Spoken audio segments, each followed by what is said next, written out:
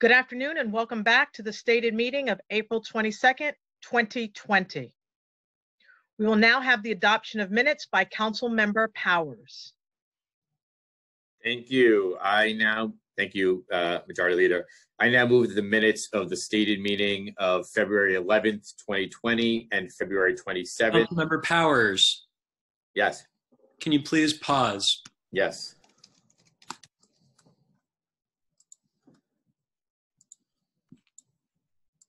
Madam Majority Leader. Yes. I ask that you please state that the meeting will stand at ease. The meeting will stand at ease at this time.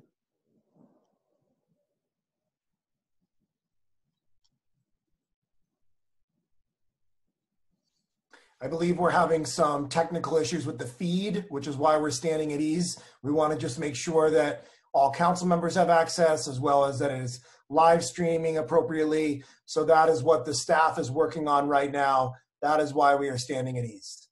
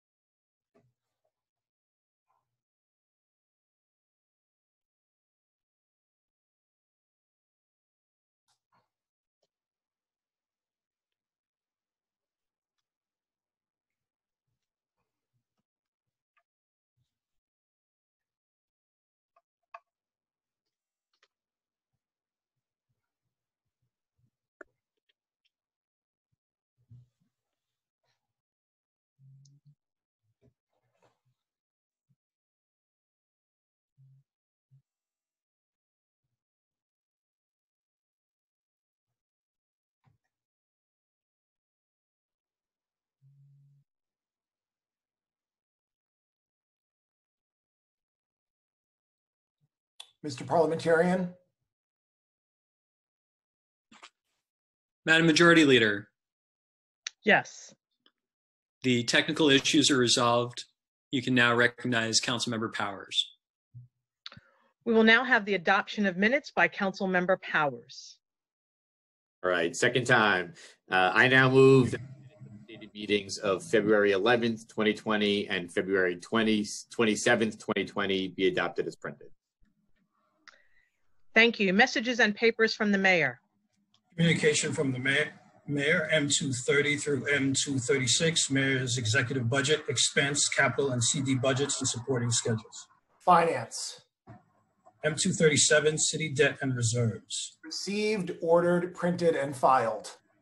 M238, withdrawing the name of Nisha K. Butler for appointment to the New York City Tax Commission. Received, ordered, printed, and filed. Communication from city, county, and borough offices. M239, communication from the Chancellor submitting the proposed amendment to the fiscal year 2020 to 2024 five-year capital plan. Referred to finance.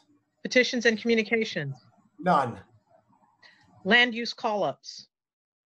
M240, I will now ask the clerk to call the roll for today's land use call-up item. This is just a vote on the land use call-up calendar right now. Adams. Aye.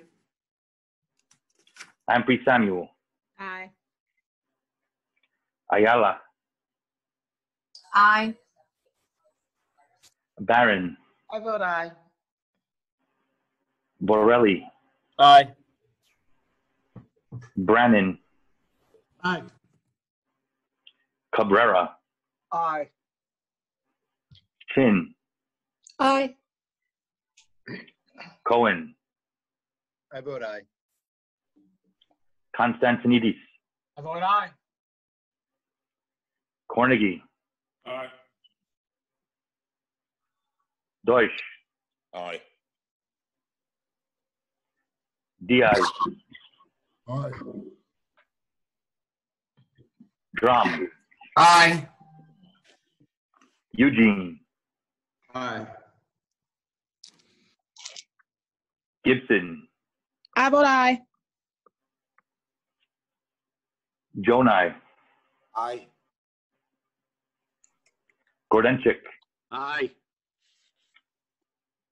Holden, Aye. Kalos, Aye. King, Aye. Koo, Aye.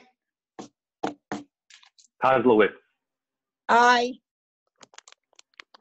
Lanceman, Aye. Lander, Aye. Levin, Aye. Levine, I vote aye. Lewis, Aye. Mizell, Yes. Menchaca, Aye. Miller, Aye. Moya,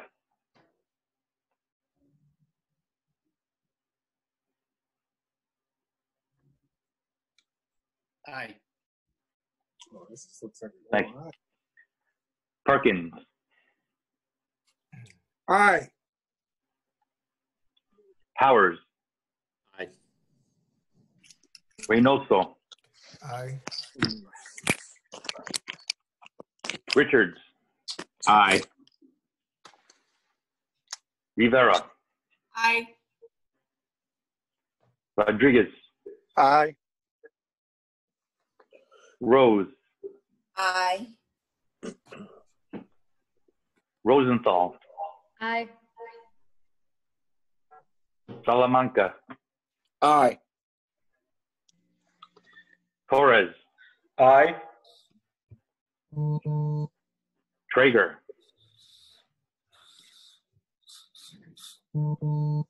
Aye. Ulrich, I vote aye.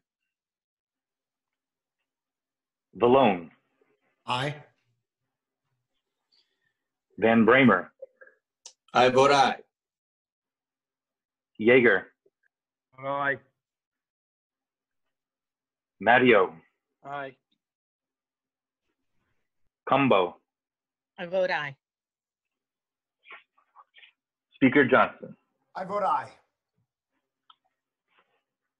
Today's land use call-up vote is 50 in the affirmative and 0 in the negative.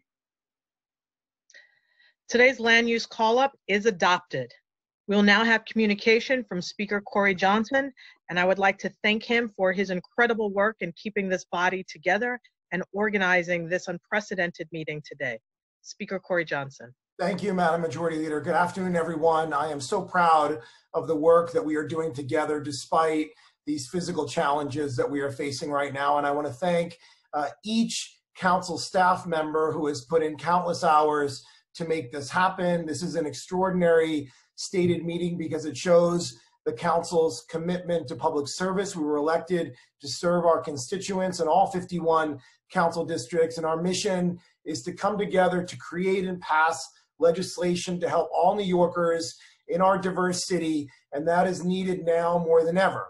This crisis has exposed so many of the structural racial and income inequities that plague New York City, inequities in our healthcare system, in our governance, and in our schools. And it is my sincerest hope that through this tragedy, we will find opportunities to address these long-standing inequalities to build a better New York City.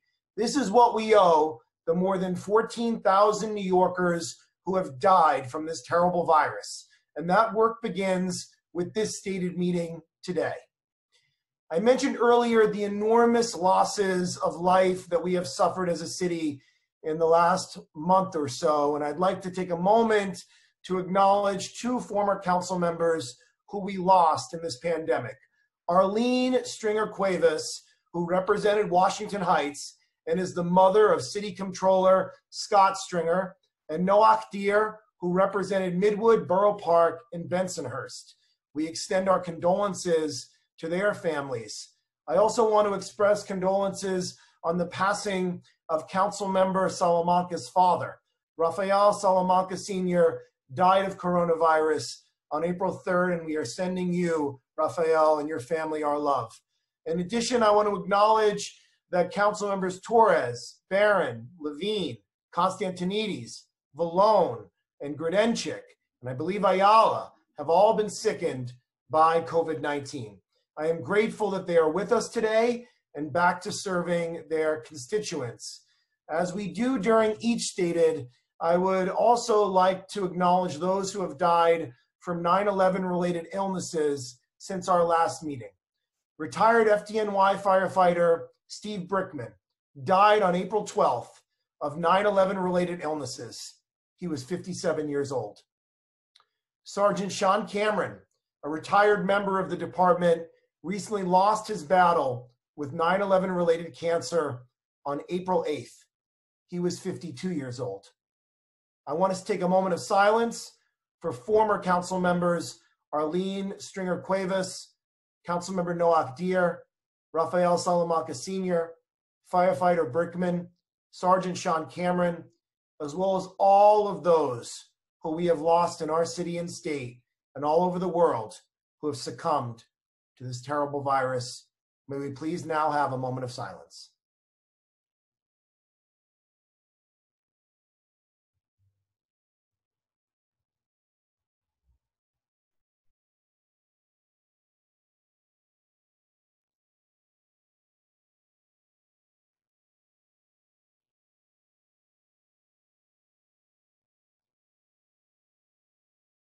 Thank you. Today is Earth Day, and it marks the 50th anniversary of the celebration of our planet and the fight for environmental protections. We are experiencing a terrible public health crisis right now, but we can't forget about the other work, the other important work we have to do to protect our planet. And New York City has some of the strongest policies in the country to protect the environment, and the council will continue to push for bold change in this area in order to make sure our city and planet are strong for decades to come.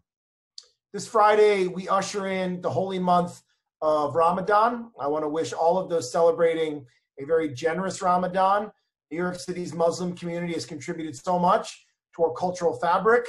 So let us all take this month to remember the contributions of Muslim New Yorkers. And we weren't able to meet, but I hope everyone had a good Passover and a nice Easter during this really important time in our city.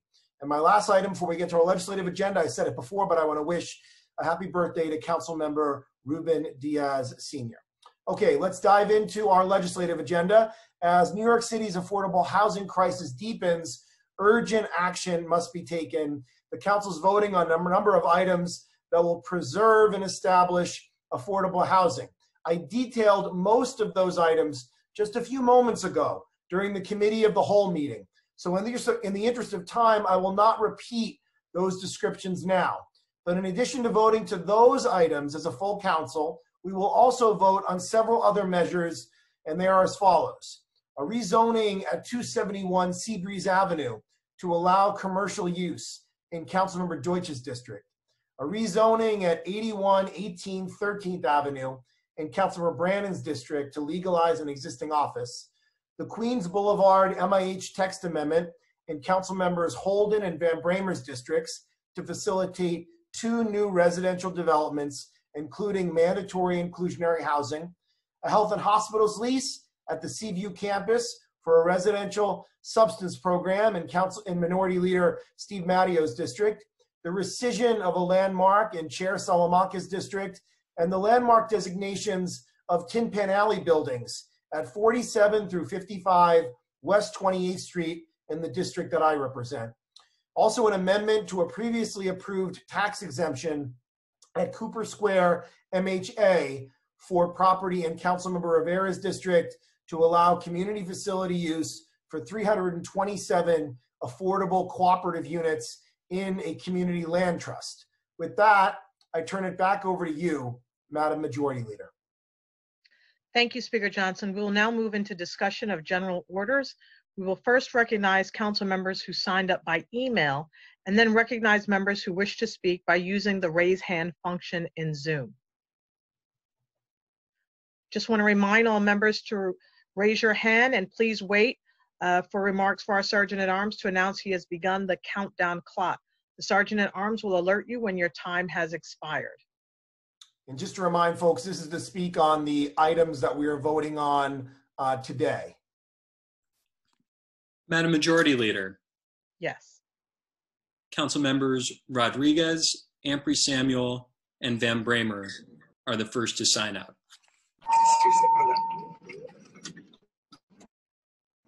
We will begin in the order that was just spoken of.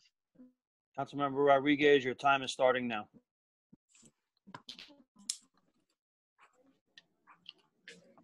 Yes, one is the one lead by Speaker Johnson and Councilmember Kalina Rivera on the 75-mile street that we should be dedicated more to pedestrians and cyclists. I would like for all of us to join into that effort. Other cities have done it. New York City should do it too. This is an opportunity that as we are celebrating Earth Day, we should show our commitment to dedicate more streets to pedestrians and cyclists. Second, I would like to also say thank you to Councilmember Constantinide for allowing me to be a co-prime in the resolution that we are calling to support Senator Gennaro and Senator Gustavo Rivera, who are looking to get the state legislature to pass a bill and for the governor to sign that will provide free rent for 3 months to tenants and small business owners.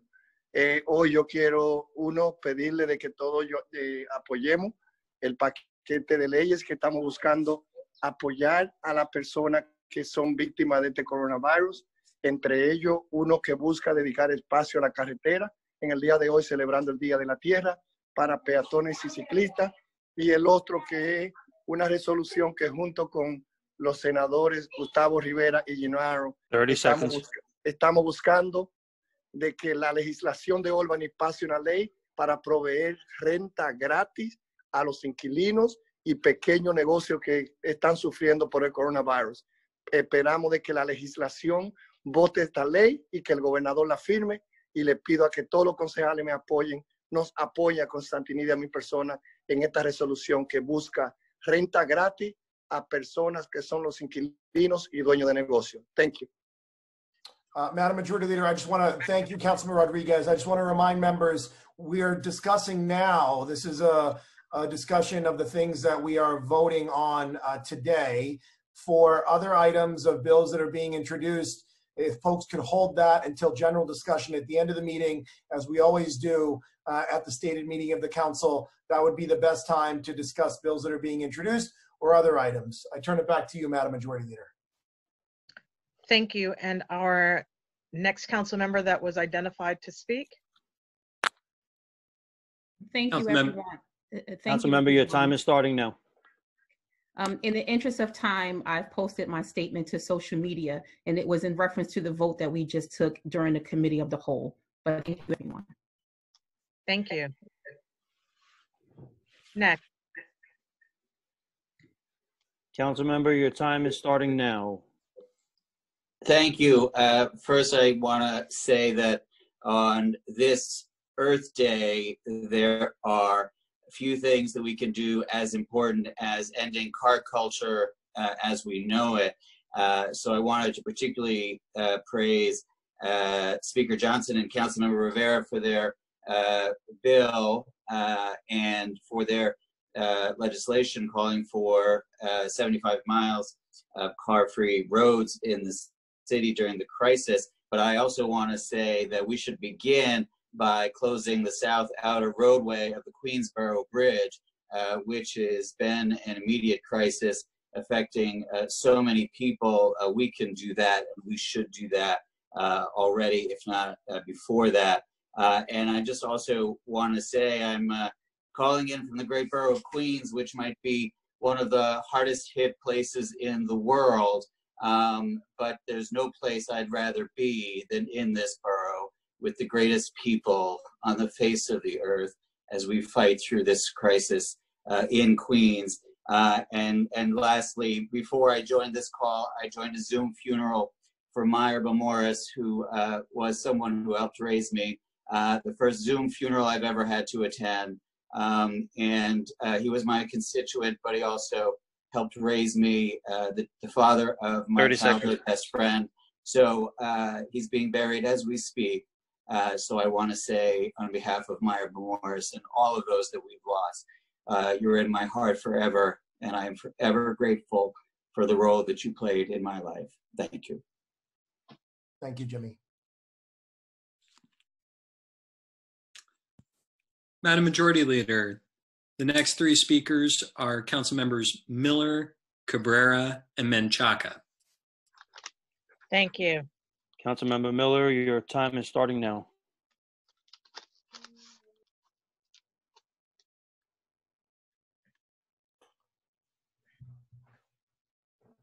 Did we unmute Councilmember Miller? I have restarted the clock whenever you're ready, Mr. Councilmember Miller.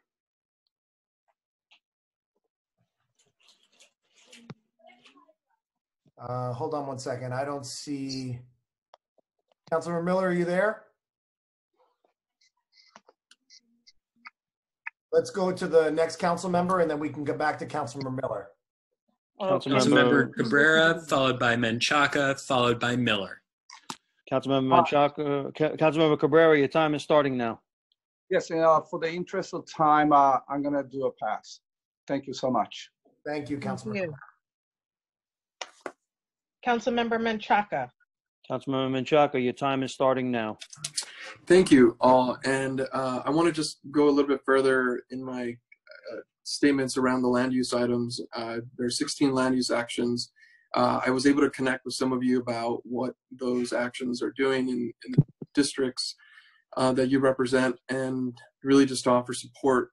I think what's really important here, that the work that had happened before each of these land use actions were in pre-COVID times, and I just want to continue to ask that question. Community boards made decisions in pre-COVID times, and COVID has transformed everything, and so I want to just keep mindful of that. The work that our neighborhoods do every day to support that work at the neighborhood level is just so important, and our work to connect to that is great and important as well. So you all know that ULURP is not my favorite thing in the world. I think I have a lot of issues with it in general. So I prefer that we really spend time thinking about it, and we want to think about it with you on the ground. And so with that, I vote aye. Thank you, Councilmember Menchaca. Do we now have Councilmember Miller available? He's not available yet. Okay, who's next? No other members have signed up for discussion of general orders. If Councilmember Miller comes back, he can, of course, make his statement when it is the time to vote during his voting time. Thank you. Thank you. And so we will allow Councilmember Miller to speak at a later time. We will now move on to the report of special committees. None. Reports of standing committees. Report of the Committee on Land Use, LU 617 and Reso 1290, Seaview Campus. Coupled to general orders. LU 618 through 622 and accompanying Resos, Tin Pan Alley. Coupled to general orders. LU 623 and Reso 1296, Landmark Designation Rescission, PS 31. Coupled to general orders. LU 627, 271, Seabreeze Avenue. Approved with modifications and referred to the City Planning Commission pursuant to Section 197D of the New York City Charter. LU 630 and Reso 1297, 13th Avenue rezoning. Coupled to general orders. LU 631, Queens Boulevard text amendment. Approved with modifications and referred to the City Planning Commission pursuant to Section 197D of the New York City Charter. LU 640 and Reso 1298, Cooper Square. Coupled to general orders. Report of the Committee of the Whole. Intro 1854, Downtown Flushing Transit Hub bid. Coupled to general orders. Pre-considered LU 646 and Reso 1299, 1898 Harrison Avenue. Coupled to general orders. Pre-considered LU 647 and Reso 1300, Grace Senior Housing. Coupled to general orders. Pre-considered LU 648 and Reso 1301, HP Morningside Heights. Coupled on general orders. Pre-considered LU 649 and Reso 1302, Turin House. Coupled on general orders. Pre-considered LU 650 and Reso 1303, Schreiber. Coupled on general orders. Pre-considered LU 651 and Reso 1304, East 169th Street. Coupled on general orders. Pre-considered LU 652 and Reso 1305, Amron House. Coupled on general orders. Pre-considered LU 653 and Reso 1306, Belmont Daniel. Coupled on general orders. Pre-considered LU 654 and Reso 1307, Manhattan Avenue Apartments. Coupled on general orders. LU 616 and Reso 1308, East 7th Street. Coupled on general orders. LU 626 and Reso 1309, Gansevoort Street. Coupled on general orders. LU 628 through 629, Grand Avenue and Pacific Street rezoning. Approved with modifications and referred to the City Planning Commission pursuant to Section 197D of the New York City Charter. LU 637 through 639 and accompanying resos, Rochester, Sudan. Coupled on general orders. LU 641 through 642, 52nd Street rezoning. Approved with modifications and referred to the City Planning Commission pursuant to Section 197D of the New York City Charter. LU 643 through 644 and accompanying resos, 90 Sand Street rezoning. Coupled on general orders. Reconsidered LU 655 and reso 1315, 364 Avenue of the Americas rezoning. Coupled to general orders. Pre-considered LU 656 and Reso 1316 River Crossing. Coupled on general orders. Pre-considered LU 657 and Reso 1317 461 Alabama Avenue. Coupled on general orders. On the general order calendar. LU 627 and Reso 1318 Seabreeze Avenue. Coupled to general orders. LU 631 and Reso 1319 Queens Boulevard. Coupled to general orders. And at this time, I'm asking the clerk to please have a roll call vote on all of the items coupled on the general orders calendar, all the items that we just went through. Mr. Clerk, I'm requesting a roll call vote on all of those items. Mr. Speaker. Adam. Yes, Mr. Parliamentarian. Before we begin our roll call vote, I believe Councilmember Miller is now back on the line. We may want to give him an opportunity to speak before voting. Yes, before we vote, I would like to recognize Councilmember Janique Miller to speak. Councilmember Miller, your time is starting now. Oh, I'm sorry. Could we put that to general discussion? Yes, sir. Greatly appreciated. Thank you so very much. Thank you, Councilmember. I request a roll call vote on all the items on today's general order calendar, Mr. Clerk. Councilmember Adams. Aye on all. Ampry Samuel. Aye on all. Ayala. Aye on all. Barron.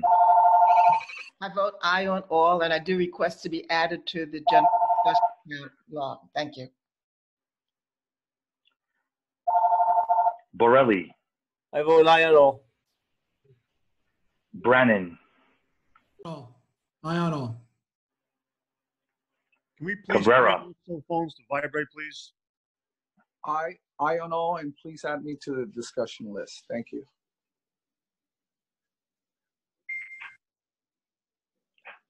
Chin. Aye on all. Cohen. Aye.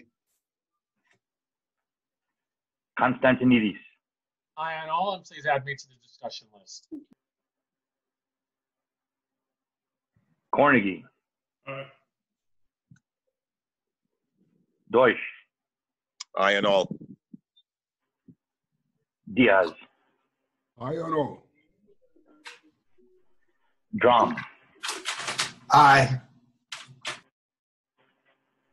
Eugene. Vote aye. Gibson. I vote aye. Jonai. Aye on all. Gordenchik. Aye on all. I responded for the discussion list, so if I'm on it, good. If I'm not, please add me to it. Thank you.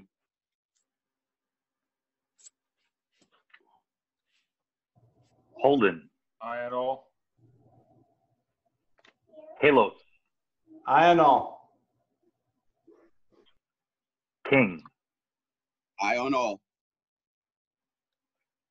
Koo, Aye on all. Kozlowitz, Aye on all. Landsman, Aye. Lander, Aye on all. Levin, Aye on all. Levine, I vote aye on all. Lewis, Aye on all. Mizell, Yes. Menchaca, Aye on all. Miller, Aye. Moya, Aye. Bill? Yeah. Perkins, Hello? Somebody call me? Councilman Perkins, how do you vote? I vote aye on all. Powers, Aye on all, and Steve Levin, your child is adorable. Reynoso, I vote aye on all. Richards,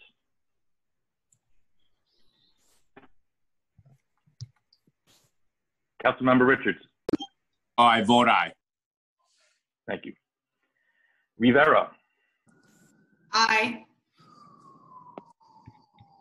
Rodriguez, Aye. Rose, Aye on all. Rosenthal, And all. And Councilmember Levin, your child is wonderfully distracting. Thank you.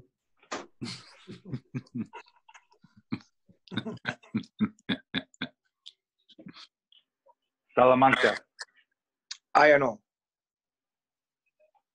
Torres,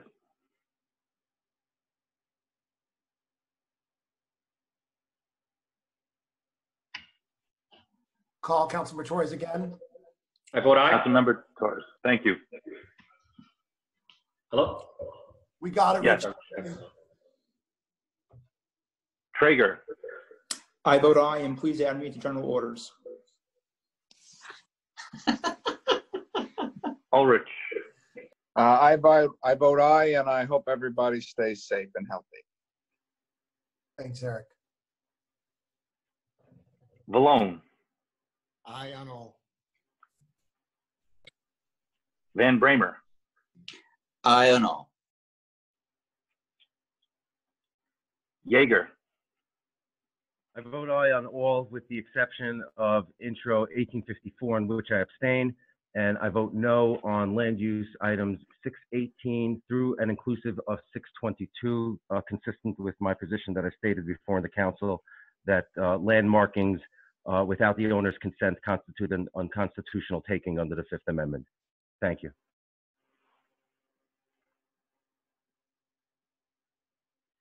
Matteo, I vote aye. Cumbo, I vote aye.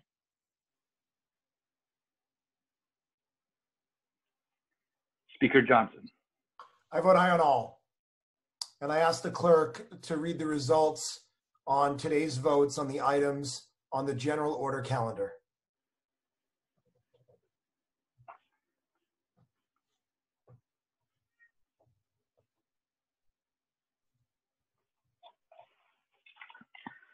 The vote on all items for today's general order calendar is 50 in the affirmative, 0 in the negative, and no abstentions, with the exception of introduction 1854, with a vote of 49 in the affirmative, 0 in the negative, 1 abstention, and land use items 618 through 622 and their accompanying resolutions, with a vote of 49 in the affirmative, 1 in the negative, and no abstentions.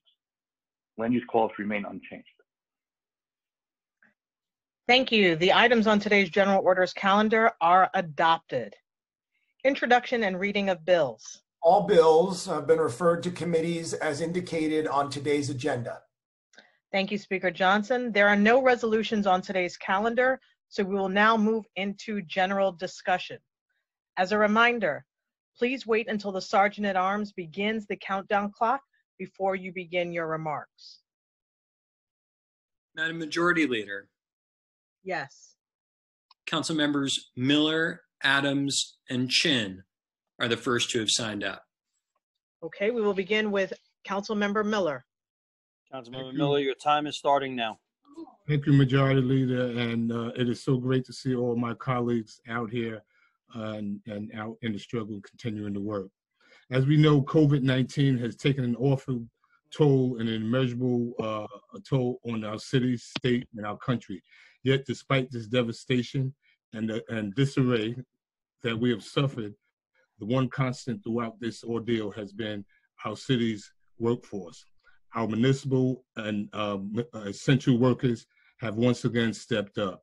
As I often say, as the chair of civil service and labor, it is the men and women of our city's workforce that give this city value. It is the reason why 65 million tourists, Amazon, Google, and so many others want to come to New York City. These brave public and private employees have braved this disease with remarkable courage to preserve our health, safety, and our way of life, and have done so through great perils and personal costs of their own. Whether in times of prosperity or crisis, the inherent value of these workers has always defined our city's greatness. The majority of them are among the 5 million men and women of color who represent the council's, New York City's Committee on Civil Service and Labor, and the committee, the council's Black, Latino, and Asian caucus.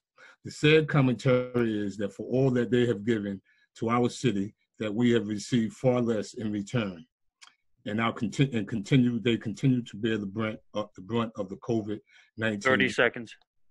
So once again, we emerge from once we emerge from this side of the pandemic, we must commit to addressing and resolving these racial and social economic disparities in the healthcare, transportation, financial, and educational infrastructures within the communities of color, which are not reflections of inner city poverty, but generational and structural racism that persists and government neglect. And so I'd like to wish everyone thank you and Ramadan Mubarak. Thank you, Councilmember Miller. Next speaker. Thank you, Madam Majority Leader. Councilmember Adams, your time will start now. Thank you so much. Thank you, Madam Majority Leader, and hello to all of my colleagues. I miss being in the same room with all of you. I am so pleased to introduce today and be a part of the package that encompasses a small business COVID-19 bill, which I encourage my colleagues to sign on to. This bill would make threatening a commercial tenant based on their status as a COVID-19 impacted business or person a form of harassment punishable by a civil penalty of $10,000 to $50,000. Unfortunately, thousands of businesses in our city are suffering as they've been forced to close due to COVID-19. As availability of federal loans is limited, many businesses are unable to pay their rent, and this leaves them vulnerable to harassment from landlords looking to find ways to collect or get the tenant to voluntarily abandon the property so they can find tenants willing and able to pay higher rents.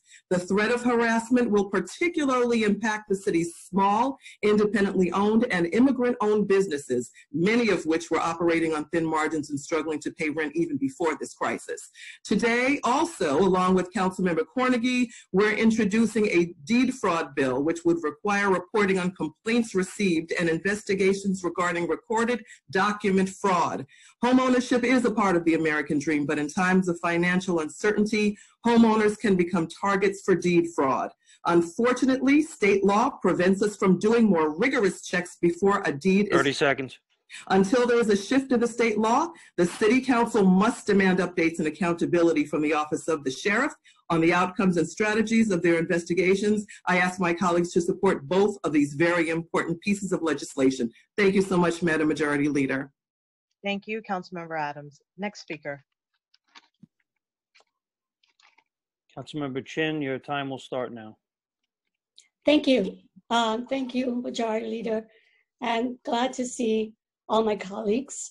I want to take this opportunity to thank you, Speaker, to Jason, all the central staff, and all my colleagues for your support during this pandemic, and also to my team for all their hard work in serving our constituents. And to all the frontline workers, the healthcare workers, the first responder, all the essential workers, delivery workers, grocery workers, they're working so hard to keep us healthy and strong. And that's why as City Council, we have to do more to protect them, protect their family, and make sure they come out of this crisis also healthier and stronger. And finally, I wanted to give a big thank you to all the service providers, all the volunteers and donors who have stepped up during this crisis to deliver food and supplies to our healthcare workers, to our seniors, and to our families in need. And I pray that all of us will come out of this pandemic more united and stronger together. Thank you. Thank you, Councilmember Chin. The next three speakers will be. The next three speakers are Council Members Gibson, Vallone, followed by Lewis. Councilmember Gibson, your time is starting now. Thank you so much, and good afternoon to all of my colleagues. Thank you, Speaker. Thank you, Majority Leader, and every one of you. I join with all of you in first and foremost expressing our thoughts and prayers and condolences to everyone across our city who has lost a loved one, a relative, a family member, a neighbor to this COVID-19 pandemic. Those that remain in the hospital that are struggling to survive, we pray for healing. I am reminded that this too shall pass.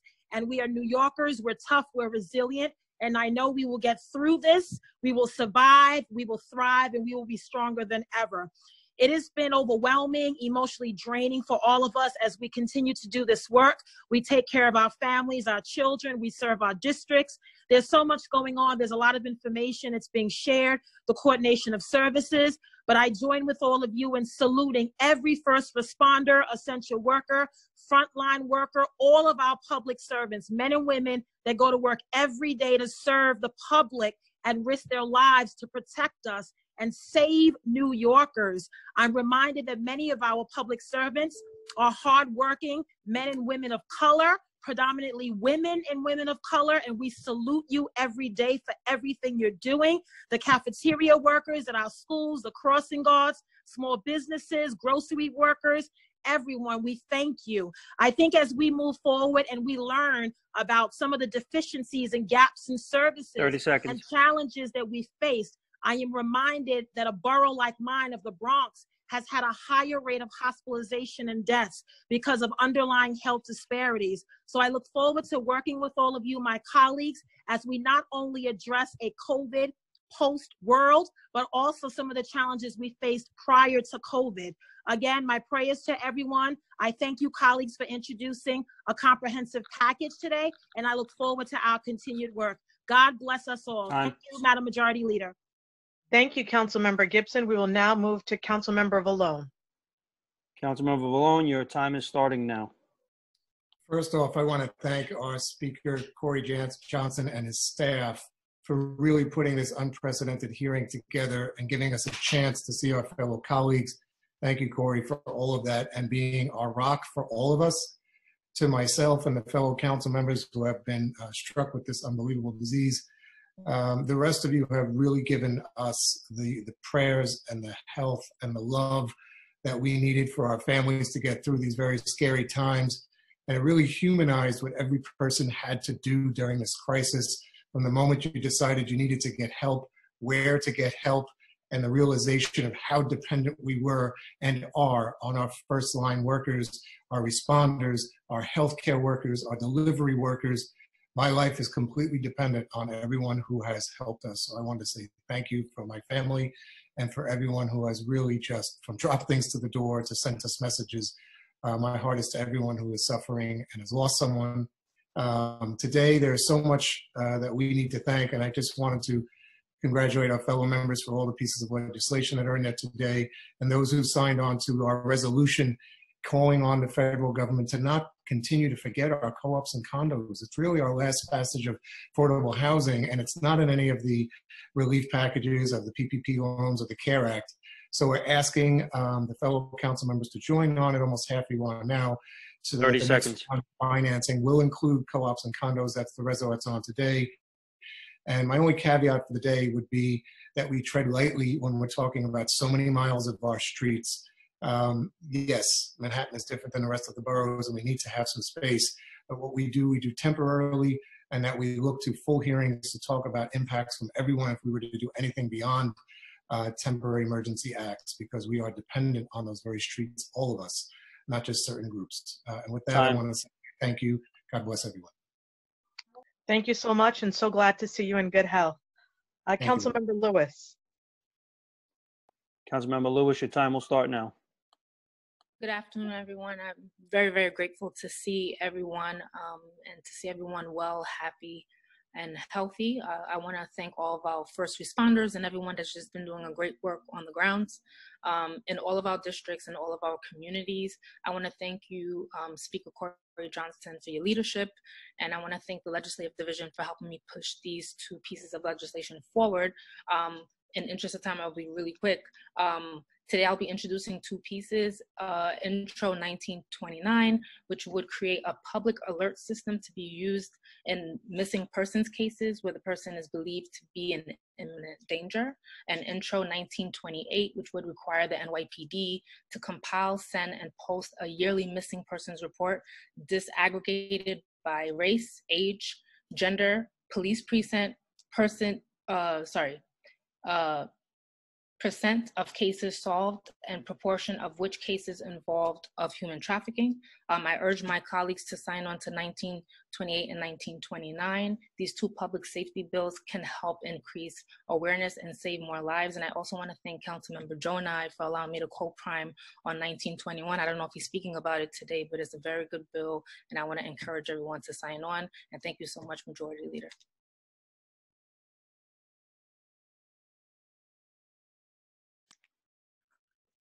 Madam Majority Leader, the next three members who have signed up are Grodenchik, Rivera, and Powers.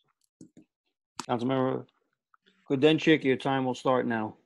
Thank you very much. I want to thank everybody for their personal concern for myself and my family.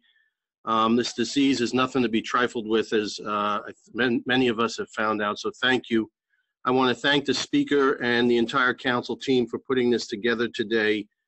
It's critical that government function in New York City, and we have shown that that is possible despite what we're going through. I want to thank my own team led by my Chief of Staff, Ari Gershman, for keeping up and helping out many, many people in my district and elsewhere when I was flat on my back. I want to thank our first responders and everybody who is fighting this terrible disaster. I know that we have lost over 10,000 New Yorkers, many of them city workers who have given their lives in performance of their duty, and our thoughts and our prayers are with them and their families at this time. I want to echo the concerns of my colleague and my dear friend, Paul Vallone, and we must remember that New York City spreads out over 300 square miles. Traveling in my district is very difficult by mass transit, even more so these days. I delivered food today on behalf of Common Point in Eastern Queens. None of the people that I delivered to today would be able to get around without a car. Some of them lived almost a mile from the nearest grocery store. So it's a very large city, and we 30 have seconds. to remember that. Thank you. In sum, growing up, when I was a little boy, we used to drive along the Cross Bronx Expressway visiting family, and vast stretches of our city were burned out in the early 70s. New York City came back because we worked hard and we were smart, and we will get over this, I assure you. New York City is always going to be a place where people are going to want to come to live, to work, to raise their families, and to retire as well. So let's keep our foot on the accelerator. Thank you very much.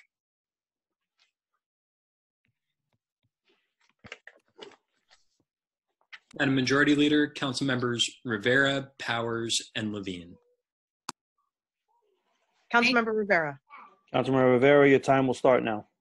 Thank you so much. Thank you, Mr. Speaker. Thank you to everyone out there who made this happen, especially the staff and to all the first responders and workers who are keeping us safe, healthy, and comfortable. I want to just highlight two bills I'm introducing today. First, legislation that would temporarily require the city to open approximately 75 miles of city streets to pedestrians and cyclists during the COVID-19 pandemic in order to provide New Yorkers with more room for social distancing. Cities across the country, from Boston to Oakland, have taken similar measures, but if passed, we would be the first legislative body to pursue an innovative program such as this. We have seen just this week in reports from urban planners that almost all of our city sidewalks are not safe for social distancing. Our Open Streets bill will increase space for essential workers to commute safely. It will supplement our already crowded parks, which will only become more cramped this summer. And it will bring equity to communities of color that for decades have lacked the open spaces that we are fortunate to have in other neighborhoods. As the chair of the Committee on Hospitals, I encourage all of you, my colleagues in the council, to support the passage of this bill as quickly as possible in order to prevent further infections and further strain on our heroic hospitals and their staff. An Open Streets program, just like washing hands and face coverings, will save lives, plain and simple. The Speaker and I are also introducing legislation as part of the Council's coronavirus relief package, which will temporarily suspend personal liability 30 seconds. Leases and related rental agreements of businesses impacted by COVID-19. This will ensure city business owners don't face the loss of their businesses and personal financial ruin or bankruptcy as a result of this state of emergency. These businesses are closing and losing weeks of income through no fault of their own, and allowing small business owners to keep their spaces will be integral to the city's ability to recover after the virus. I hope you will join us in co-sponsoring these bills and this coronavirus relief package before us today. Time. Thank you so much.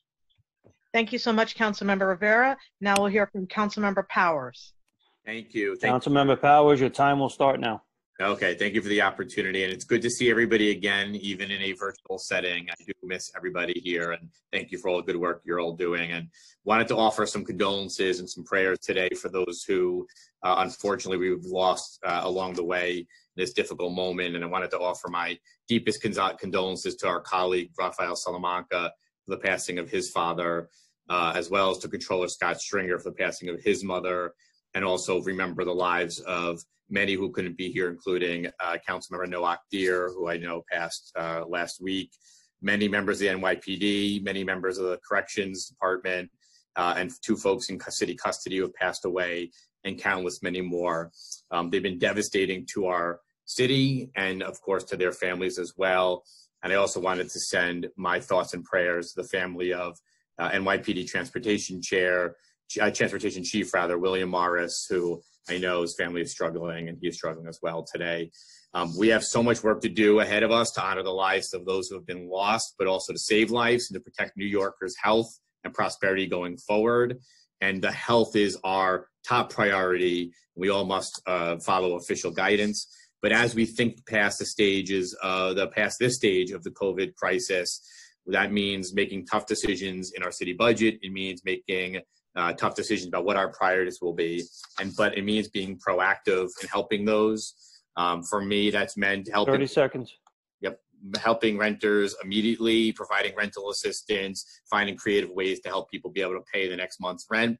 It means that we have to advocate for our small businesses who really need our help, particularly those in the hospitality industry right now who are being hit the hardest. And it means we need to do more in our city jails, where there have been the highest rate of infections. We've lost officers, and we have people that are incarcerated. So I know we have a lot of work to do. I'll stop there. See, my time's up. But I want to thank everybody for their continued leadership here. And I know that we'll be working together in the weeks ahead to make sure New York is this very difficult time. Thank you. Thank you so much. We'll hear now from Councilmember Levine. Councilmember Levine, your time is starting now. Thank you, Madam Majority Leader. Thank you, Mr. Speaker, for your leadership, which has been outstanding throughout this crisis. Thanks to all my colleagues for what you're doing in your district and all around the city. It's really quite inspiring. As all of you know, we are about to build an entirely new public health system to prepare us for the next phase of this virus and our fight against it. We are going to have to build a system of mass testing and contact tracing, quarantining, hoteling, isolating, transporting patients, telemedicine, IT. It's almost the equivalent of starting an entirely new city agency, as big as ACS, maybe FDNY. We've never done anything like this in city history. Thousands of employees. It's going to be an extraordinarily challenging undertaking, but it's what we need to do to restart our economy and to get back to something remotely like normal. This is going to touch every one of our districts, especially communities of color, which have been disproportionately hard hit in this crisis. And every one of us needs to have a role in shaping this and delivering it. Our communities need to be engaged in designing this new public health system. CBOs need to be engaged in delivering these services. So my call to all of you is, let's work together on this to make sure that the failures of the early stage in this crisis nationally are not repeated here in New York City when we have one 30 more seconds. shot at containing this horrible virus. Thank you very much. Thank you so much, Councilmember Levine, and so glad to see you as well as your family doing better. Next three speakers. Madam Majority Leader, the next three speakers are Council Members Menchaca, King, and Eugene. Councilmember Menchaca. Councilmember Menchaca, your time will start now. Hi, colleagues, and hi again. The coronavirus continues to be incredibly impactful, widespread across the economic. We just heard about the health stuff from Councilmember Levine. And immigrant New Yorkers, particularly those who are undocumented, they have incredible vulnerability in this conversation. And yet these undocumented workers and immigrant families are largely excluded from state programs like unemployment insurance and the federal relief cash payments that are, and we're supposed to help workers who lost their jobs or got their hours cut.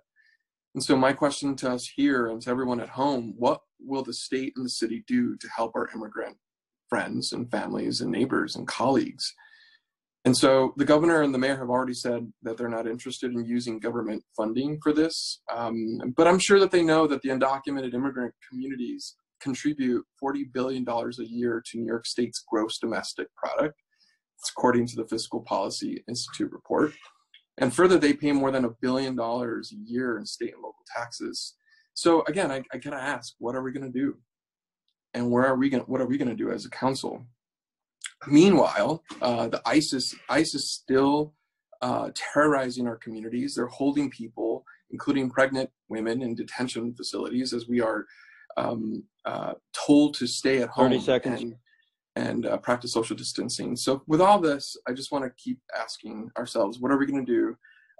And let us not forget that democracy, we cannot assume democracy even in this time, and that the democracy is about participation. And I'm hoping that everyone stays engaged, re-engages, whether you're a community board member, a student, an immigrant, a day laborer, no matter what language you speak or sexual orientation or gender expression, whatever, we need your help. Time's up. To maintain this democracy. Thank you all. Thank you so much, Councilmember Menchaca. Now we'll hear from Councilmember King. Councilmember Majority King, your Leader. time is starting now. Thank you, Majority Leader and Speaker. Thank you for leading today's conversation and your leadership through all this craziness that we're trying to manage. I just want to offer prayers to all the families who are suffering through this pandemic. More importantly, to all of my colleagues, all of us here who are dealing with this in our neighborhoods, in our hearts, and in our households and outside of our households, and praying for strength and health for everyone. I just want to add my voice to Peter Vallone. Paul Vallone, I want to thank you for allowing me to be a co-prime with you with the resolution, making sure that our condos and our co-ops are not forgotten in this, all these fiscal stimuluses that are coming down, and making sure that we take care of those residents. Co-op City, which is the largest NOC in this country, they're suffering right now. So even as we're talking about a COVID package that will make sure essential workers get raises, they're going to have challenges meeting those financial burdens. So I want us to continue to have these conversations and make sure that we can protect everybody, small businesses, big businesses, housing, and so forth. But I also want to lend my voice. Debbie Rose and I, Councilmember Royce, Well, the challenge of making sure that summer youth this summer have something to do. We know that the speaker, as you mentioned, the conversation has been about ending it. I'm asking us, maybe we can call on the federal government to do a summer youth stimulus package and making sure children are funded and they're doing something during the summer, whether it's a school project or something to keep them engaged because of the fiscal responsibilities they have to their homes. I'm asking if we can look at something like that and continue that conversation with our youth. And finally, I want to talk about our small businesses, not only just small businesses, but our Black and brown small businesses, for some reason, sometimes get left out of the pot when it comes to getting that funding to our neighborhood, whether it's capacity or figuring out the rules. How do we make streamline it that this billions of dollars that's come down hits our neighborhoods and hits them in real time? So with that, everyone said, I want to wish everyone a happy Ramadan.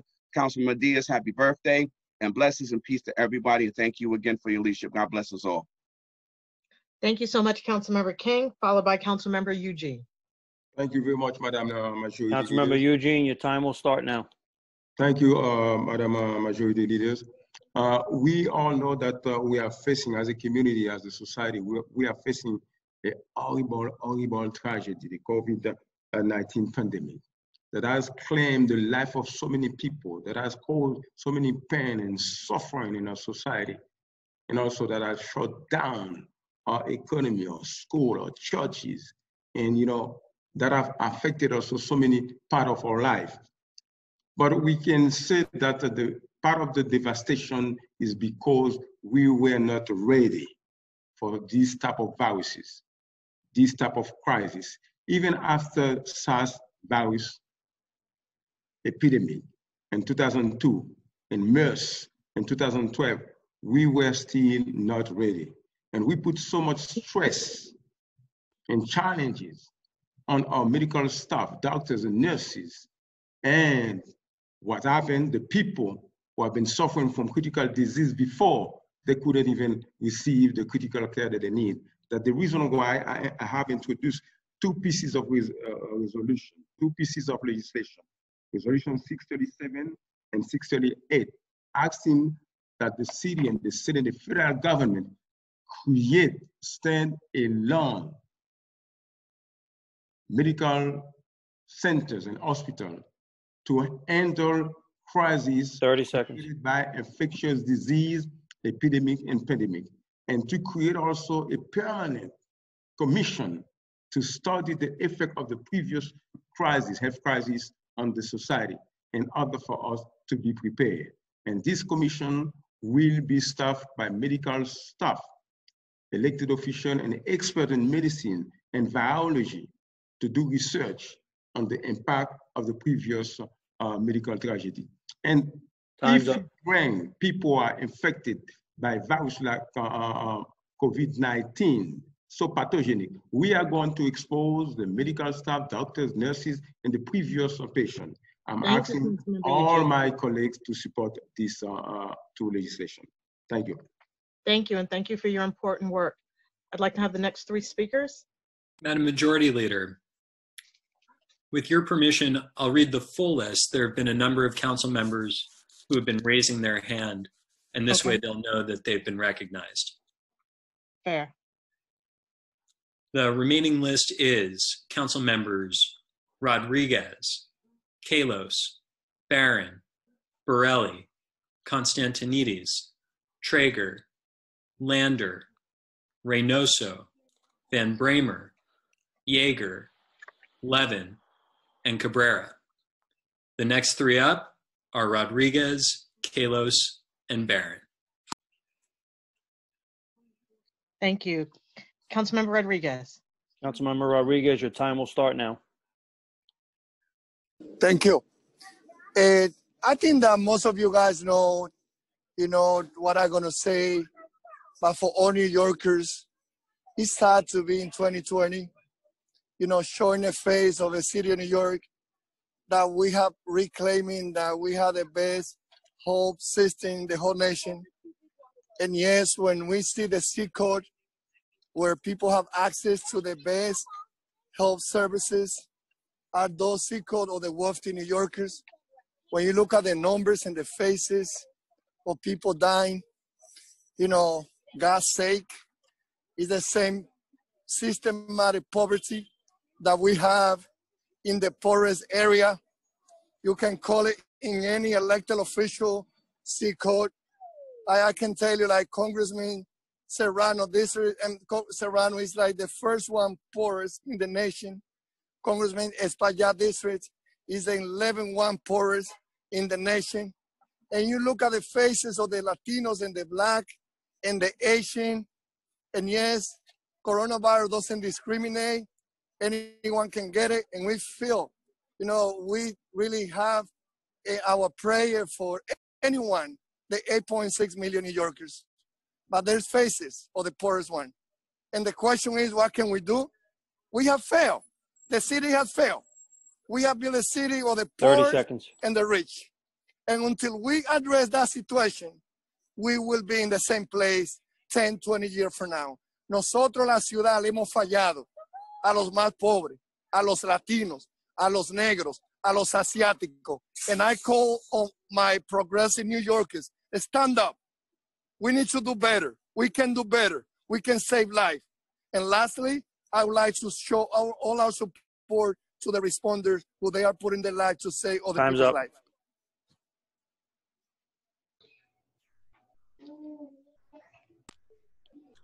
Madam Majority Leader, Council Members Kalos, Barron, and Borelli.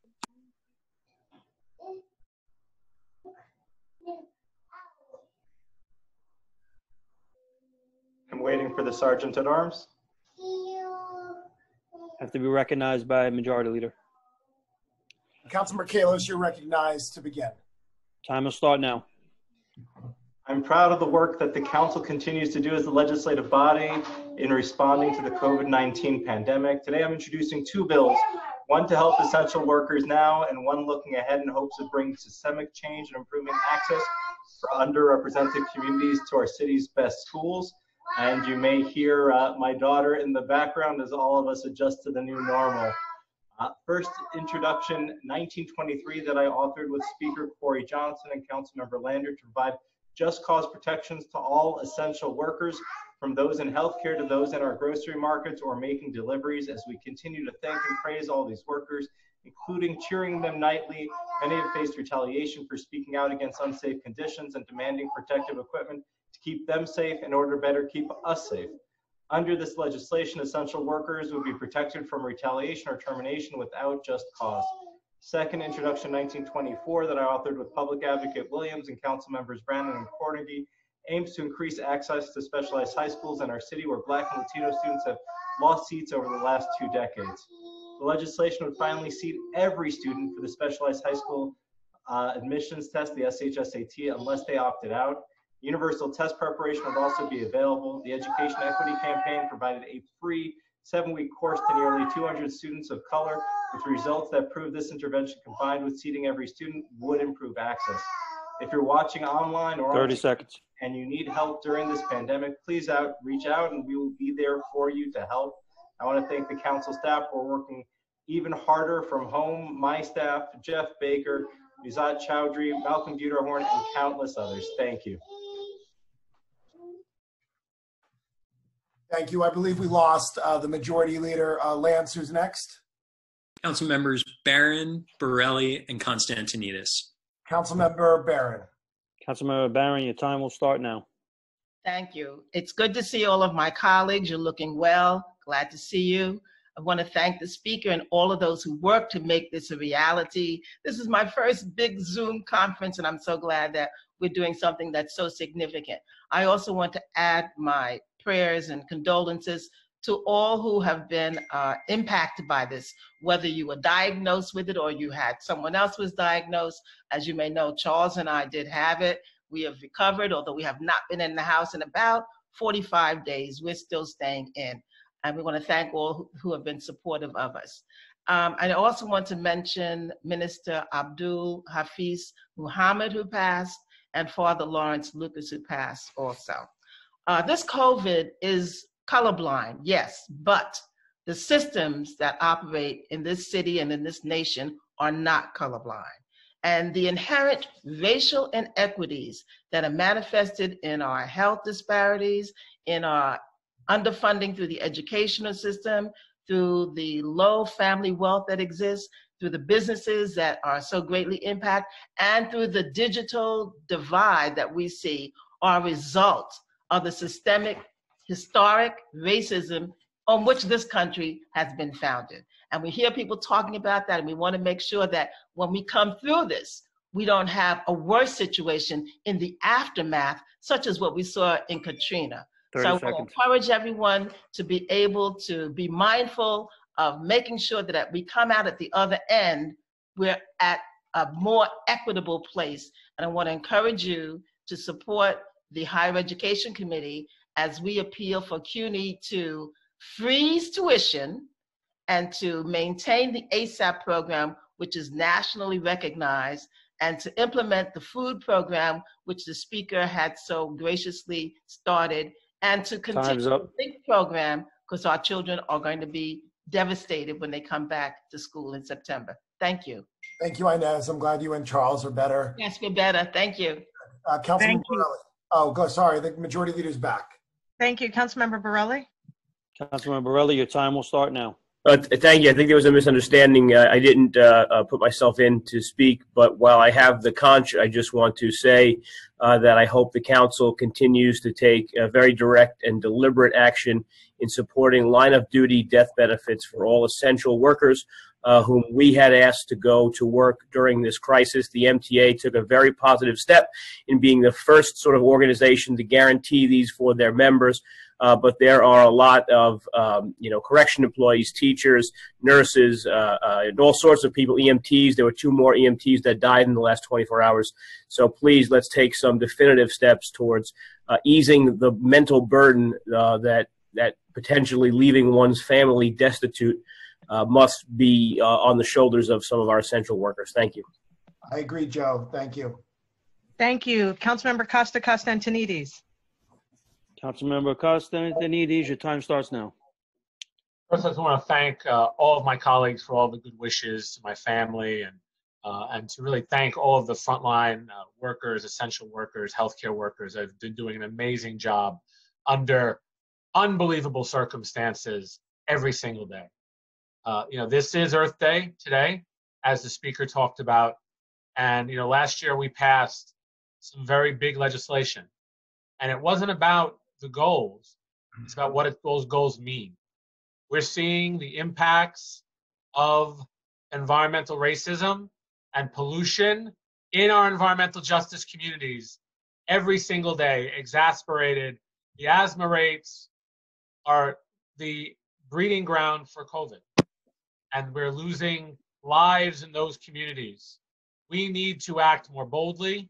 We need to continue to move our agenda forward.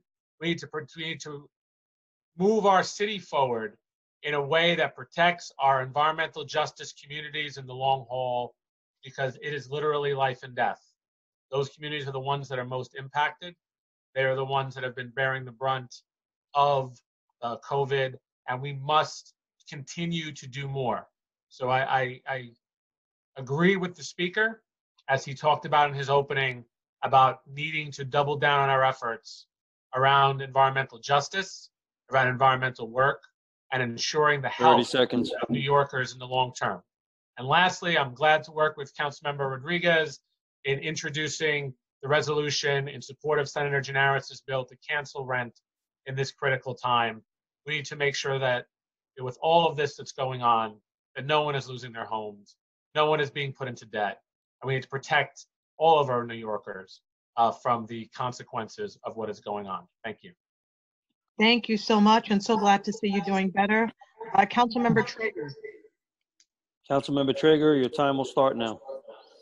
Thank you, Majority Leader. Thank you to the Speaker, to the staff, to all my colleagues. I extend best wishes and speedy recoveries to all of us and all of our communities that have been greatly impacted. And thank you to our staff, both central and all of our member office staff, who have literally signed thousands of seniors up for deliveries, meals, for helping with unemployment insurance. Our staff is doing amazing work. I want to thank them all, and thank you to the Speaker's staff for keeping democracy going in this crisis. Of course, I want to extend our heartfelt appreciation and thanks to our healthcare heroes, our emergency first responders.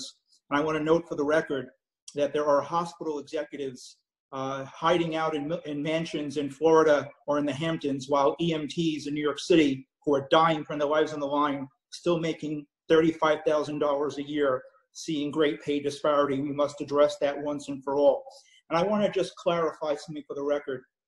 We keep hearing city, state, federal leaders keep referring to schools as being closed. I want to clarify that the work of our educators continue.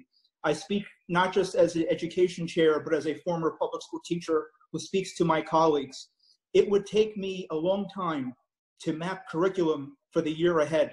The work of our educators has been nothing short of extraordinary. To those educators who have lost colleagues, who are grieving in their families, in their school communities, we see you. The fact that our educators have put together curriculum maps online in this new era of remote learning in under a week or 2 weeks, we see you. The fact that you're still teaching and educating while taking care of your own families and grieving losses, we see you. The fact that you're doing wellness calls to your students, checking in on their wellness at home, we see you. The fact that educators are raising money from their own pockets to feed their kids, to feed their students, and to buy them clothes, we see you. And I hope my colleagues, we see them and we hear them in the budget process. Thank you, Mr. Speaker, for your time. Thank you, Councilmember Traeger, and thank you for your passion and your persistence. I'd now like to call on Councilmember Lander, followed by Councilmember Van Bramer. Councilmember Lander, your time is starting now. Thank you, Majority Leader, and thank you, Speaker Johnson. A big thanks to the staff who made this possible, and I also want to echo to my own staff who are just working extraordinarily hard. Colleagues, it is unbelievably powerful to be with you right now. These are some of the darkest times that we will live through, some of the darkest times of any generation, and we're seeing extraordinary pain and anguish in the families who are suffering, in the workers who have to be out there, and people who have lost their jobs or afraid of losing their homes. But we are also seeing some incredible courage, some of the most courageous action we've ever seen, obviously in our emergency rooms and in our hospitals, but by so many of our essential workers as well. And I'm glad that we are back in business today, trying to do our part, inspired by those workers, to honor it and to make sure we live up to what we're saying. So I know that many of you, like me, love going out at 7 p.m. every night and banging pots and pans and screaming as loudly as we can to say thank you to the people who are stocking the shelves in our grocery stores, delivering food and supplies, driving people to work and appointments, and caring for sick New Yorkers in our hospitals and our nursing homes. But let's remember, so many of those people are low-income New Yorkers. They're working in low-wage jobs. They're women, they're people of color. And we might be banging pots and pans, but we haven't done enough to make sure that they've got the pay and the sick leave and the workplace protections and the dignity that they so deeply deserve. 30 seconds. So I'm proud today, along with the Speaker, Councilmember Kalos and Councilmember Cumbo, to be introducing the New York City Essential Worker Bill of Rights, which will go beyond cheering to make sure that our gig workers have paid sick leave, that workers can't be fired for speaking out about health and safety conditions, and making sure people get some extra pay if they are working for large companies and having the courage to go out and work in this period of time. It's a powerful piece of package of legislation. I really hope you'll join us. Time's up. Thank you very much. Thank you so much, Councilmember Lander. And I stand corrected. We have Councilmember Reynoso, followed by Councilmember Van Bramer, and then followed by Councilmember Cabrera. Councilmember Reynoso, your time starts now. Thank you. I also want to make sure that I thank the Sergeant at Arms for all the work they're doing and participating in keeping everything in order. To Lance, we're big process geeks, so love the parliamentarian role. And again, to all the staff, including my staff, that is working hard during this this pandemic. I want to make sure that I state, while this virus sees us all the same, the inequities in our communities have made it very clear that there are certain types of groups of people and folks of socioeconomic status that are being treated unfairly or inequitably in our system. And I think it's going to be extremely important moving forward that business is not done as usual. We are able to start righting the ship of inequity after this crisis. And I hope that many of our colleagues start drawing a line as to how exactly we're going to do that. it is very clear the neighborhoods of South Bronx, North Brooklyn, and Southeast Queens have the highest rates of asthma in all of the city. And it is and because of that, it is why they're dying at a higher rate than anywhere else in the city. So I think it's very important that we start having these conversations and not concede or compromise in making sure we drive ourselves out of this inequity.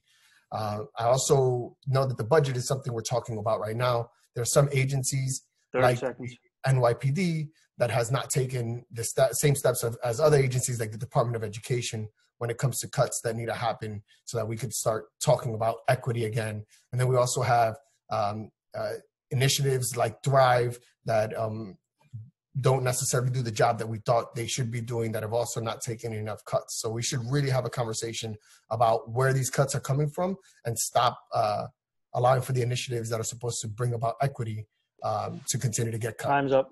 Thank you. Thank you. Councilmember Van Bramer. Thank you very much. Van Bramer, your time will start now. Thank you. I want to thank the speaker and the entire staff for making this possible. I too want to begin by thanking the members of my staff who have been working nonstop at home since this all began. I also want to recognize the public housing residents, the good folks of Queensbridge, Ravenswood, Woodside Houses, Astoria Houses.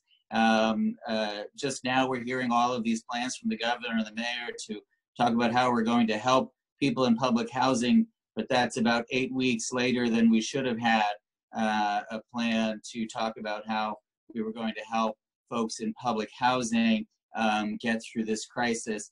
I also want to talk about the fact that when we talk about essential workers, and I'm proud of the work this council is doing in expanding the definition, but I was raised by a woman who worked in a supermarket, and my stepfather was a janitor who cleaned the floors and the bathrooms at Junior High School 10 in Astoria. Grocery store workers and janitors are essential workers, and so many of them have put their lives on the line during this crisis. Every time I go to a supermarket, I thank profusely the men and women who are working there, risking their lives so that other people can eat. And I just want to say again, thank you to all of the first responders, all of the people who gathered together. 30 seconds. I'm wearing this tie. As you can see, I mentioned Myra Morris, who helped raise me. He was a huge Met fan, and this tie I wore in his honor. It is a red and blue tie. It is the colors of the Mets. And finally, I want to recognize, because we will rename the street for Tarlac McNeilish, who was a great Irish LGBT activist who died of COVID-19, and I want to recognize him. There'll be plenty more time to talk about his legacy going forward, but thank you to him as well. Thank you so much. Thank you. We will now hear from council members, and I also am making a correction: Yeager, Levin, and then Cabrera. Councilmember, your time will start now. Thank you, Madam President. I also want to add my thanks, as been mentioned before on this floor, to the members of the staff of the City Council, particularly Jason, members of the General Counsel team, and the folks who worked very hard to get this meeting off and to get our operations complete. And I also want to thank my own staff who have been working incredibly hard to keep our office operational and to keep serving the people who sent me to the City Council. I think I would be remiss if I don't take a few seconds at least to honor, in more time than I have available, he deserves, my predecessor, Councilman Noah Khdir, Justice of the Supreme Court, who was taken at the prime of his life, somebody who had given so much to his community, somebody who was a friend of mine, and a friend of so many, and who was a leader in our body for 18 years, was elected to the City Council when I was still in my single digits, and I've known him practically my entire life, and it was a shocking and tremendous loss, which is not to belittle the losses that all communities in this city have seen. We have all lost so many. My grandmother passed away last week, Monday. The Novominsker Rebbe, who was a giant in Torah Jewry, who gave so much of his life to help build our community here in America, was taken from us prior to his time in a tragic way. 30 seconds. My own Rosh Yeshiva of Ger Herv David Alevsky, and of course, this needs to be mentioned, the dozens and dozens of names that I know, people who were able to escape the brutality of Hitler and the Nazis, and who were survivors of the Holocaust, and whose numbers I touched on their arms, who have lost their lives in the last several days and weeks. And I honor their memory, and I will continue doing that. Thank you, Madam President. Thank you, Councilmember Yeager. And we will now hear from Councilmember Levin and then Cabrera. Councilmember Levin, Thank your you, Madam. time will start now. Thank you, Madam Majority Leader. I just want to echo my colleague's sentiments in extending our condolences to everybody that has lost a loved one, everybody who has gone through a painful illness. This has been one of the darkest hours that our city has ever known. And it is devastating and heartbreaking for all of us, and we extend our love to everybody in New York City who is suffering today. We want to acknowledge all of the tremendous work that our healthcare workers, our first responders, everybody that's going to work in every essential capacity, grocery stores, pharmacies, delivery workers, people working at an auto body shop or tire changing place, everybody that's doing a tremendous amount of putting themselves out on the line in the service of your fellow New Yorker. We express our gratitude. Colleagues, I am introducing a piece of legislation today as well, Intro 1927, which would extend to individuals in shelter, in a congregate setting, or in unsheltered environment, the right to a hotel room during this crisis. The fact of the matter is there are still thousands upon thousands of New Yorkers who are in congregate shelters. Is a very dangerous and risky place to be, and we owe it to them Time's up. to be able to give them an appropriate setting so that we can avoid an outbreak on our watch in our shelter system. So I ask my colleagues to sign on to Intro 1927. Thank you. Thank you. And Councilmember Cabrera. Thank you so Councilmember much. Cabrera, your time will start now. Thank you so much. And I can see the time clock, so no need for the reminder of 30 seconds. But I want to take a moment to thank the speaker, to all my colleagues very early on. As you know, my son came down with coronavirus. I was probably the first elected official to have a family member go through this. I had all kinds of feelings. I was scared. I was upset. I was, I think I felt all the feelings that a father could feel. And then my daughter came down with it, their spouses, my grandchildren. And the reason I'm mentioning this right now, I don't want us to go through what we could have done before. We couldn't have done the quarantine before. We should have done the testing, the appropriate testing, and we were not prepared. And so we're talking about inequities right now. Let me just say that I'm hopeful that we're not waiting until this is over for the inequities to be taken care of. We need to address them now. Now that we're going to have antibody tests, they're already started. They should be in the deepest, hardest hit area should be taking place. In areas that was most affected, the help needs to come now. This recession is going to last. It's not going to be gone in a year. It's going to take years for us to recover. So we need to be wise. We need to appropriate all the funding that we need, and we need to do it now as we go through this budget, and to be able to stand proud in June to make sure that we have a good budget for all. Thank you so much. Thank you. And Councilmember Rose. Councilmember Rose, your time will start now. Thank you. Like all of my colleagues, I want to say thank you to the speaker, our colleagues in government for all of their efforts on behalf of the citizens of New York City.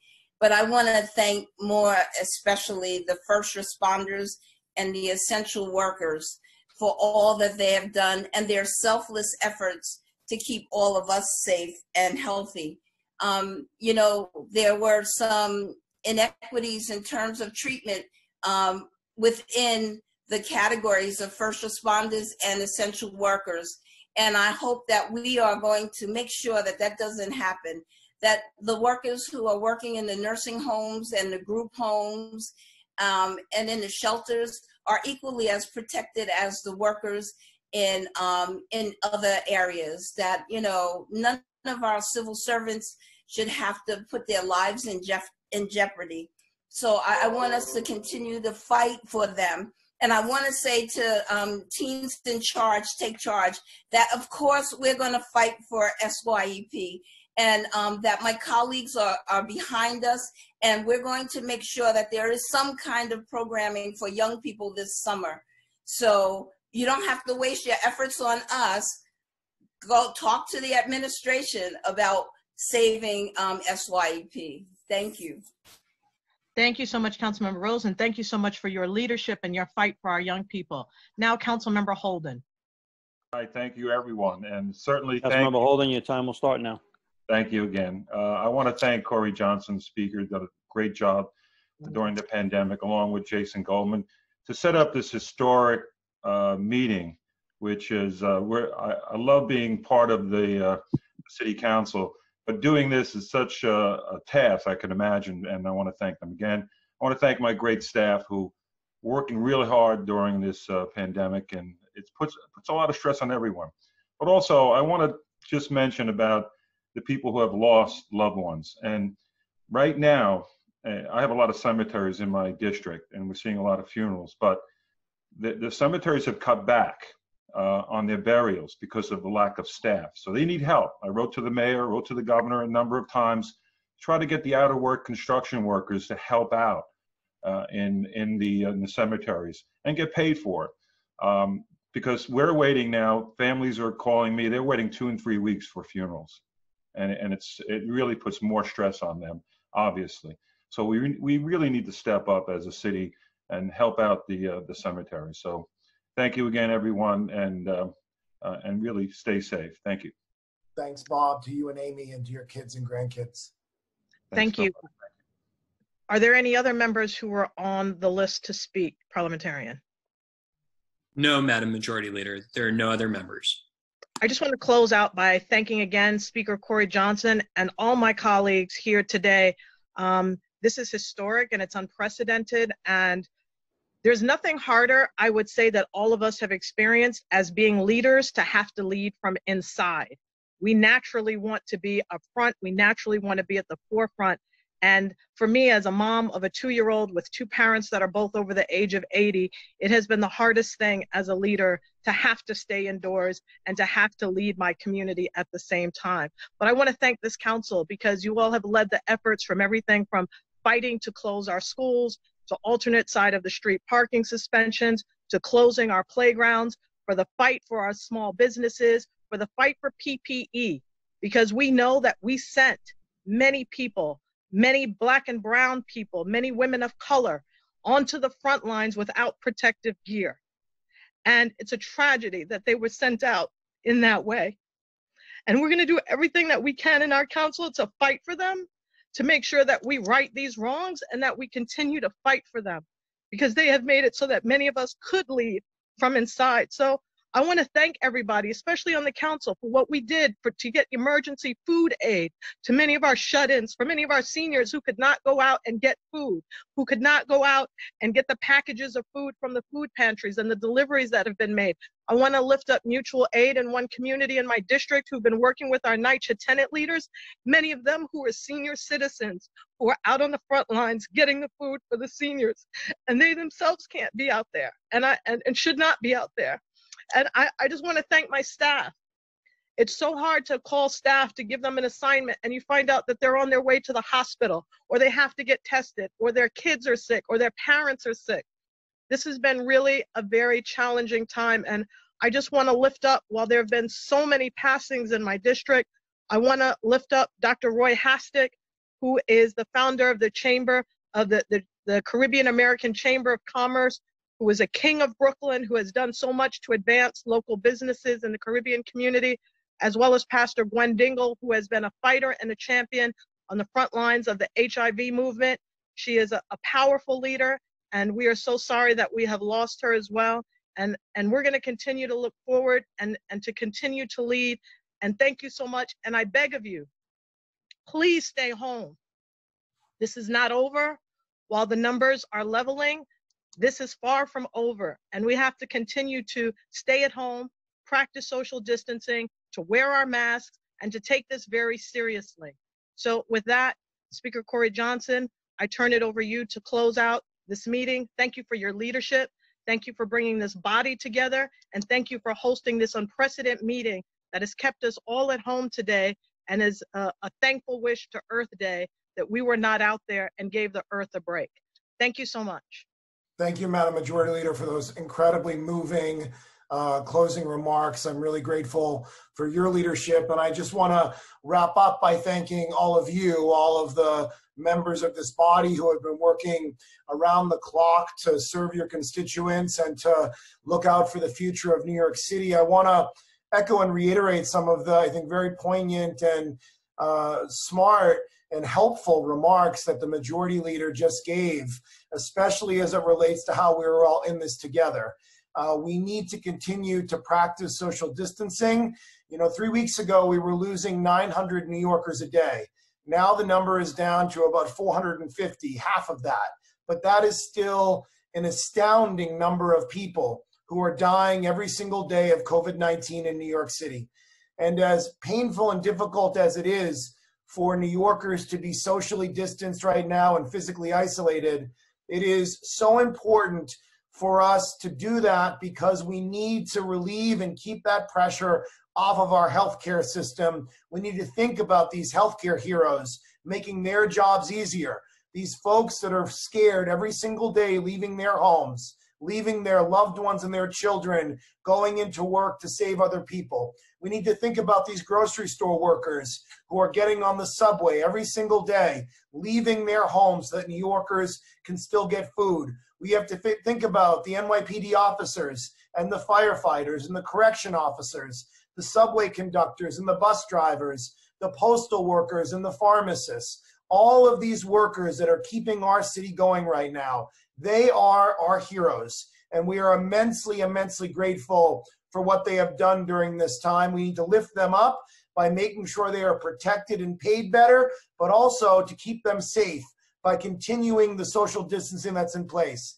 We're going to have to start to have the conversation about what mass testing looks like, about what contact tracing looks like, about what surveillance looks like, so that we can actually go at this virus and take it and do our best to make sure that we are able to safely at some point reopen and do it in the right way, not in a rushed way or a rash way, but in a smart way by looking at what other cities and countries and around the world have been doing. This city council, I want New Yorkers to know, all of the members have been working every single day to serve their communities and to look at these broader issues that are affecting our great city. I think it's important to level with New Yorkers about how difficult this is and how the days ahead are going to be difficult, but also talk about the hope that I have. It's going to be difficult because there's going to be a shared sacrifice involved. A shared sacrifice as it relates to making painful budget decisions we would never want to contemplate. Difficult because we're going to have to continue, even when we start to try to reopen in a small way with mandatory mask wearing and social distancing and the things that are going to be required of us. These things are going to change our way of life, but I am hopeful. And I am hopeful because our city is the greatest city in the world, and it's the greatest city in the world not because of our geography, but because of the 8.6 million New Yorkers who live here. They are the beating heart of New York City. They are the soul of New York City. We are the most diverse city in the United States of America. Queens County is the most diverse county in the United States of America. And we have seen incredible sacrifice and solidarity during the last 5 to 6 weeks. We have seen neighbors take care of neighbors. We have seen people do food deliveries. We have seen these essential workers put their lives on the line. We have seen young people delivering groceries to older people. We have seen all of this in one of the most painful moments in our history. And I have hope that we can get through this. We will be a changed city. Our city will not be the same, but we can still come back if we remain united, if we are compassionate and kind and strategic and thoughtful about how to get through this. And that is going to require us looking at some of the hard and glaring truths that exist, the truths on disparities, the truths on structural racism that exist in our society. And I hope that we can take this moment as a transformation point. In the 1940s, after the war, the UK decided to set up the NHS, their National Healthcare Service, knowing they needed to do something transformational. It is my hope that we'll be able to do something transformational here. Healthcare needs to be a basic civil right, not tied to employment and not tied to profit. We need to make sure that all New Yorkers are being protected. And you have seen these frontline workers, most of them Black and brown people, most of them Black and brown women who have continued to step up day after day. We need to recognize that. We need to honor them and protect them and make decisions that are going to help them and their families moving forward. That is the best way to actually honor the lives of all of the New Yorkers that we have lost. Our North Star in this budget process and moving forward is to take care and protect the most vulnerable, to ensure that we are doing right by all of these families that have lost loved ones and the families that continue to sacrifice every single day. These glaring holes in our social safety net when it comes to housing and food and healthcare and wages are more glaring than ever right now in the midst of this pandemic. But if we stay united, if we stay one New York, just like we got through the fiscal crisis of the 1970s, just like we got through 9/11 together, just like we got through the Great Recession together, and just like we got through Hurricane Sandy together, we can get through this. But we need to look out for our young people and our seniors and our public housing residents and our healthcare workers and our essential workers and all of these folks that are counting on us. That needs to be our North Star. So I am incredibly grateful for the staff that made today possible.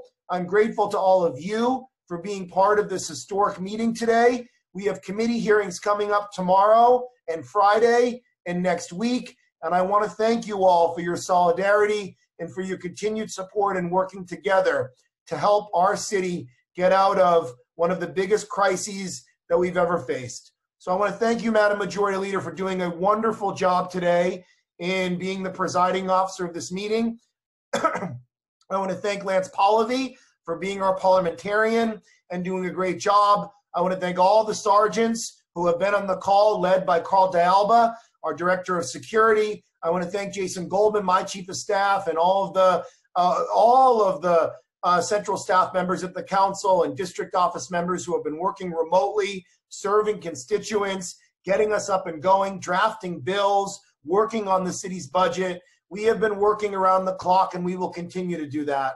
So with that, Madam Majority Leader, I want to sign off and tell New York City, I love you. We love this great city, and we will get through this together. So with that, the stated meeting of April 22nd, 2020 is now adjourned. Godspeed. Be safe, New York City. We're here for you.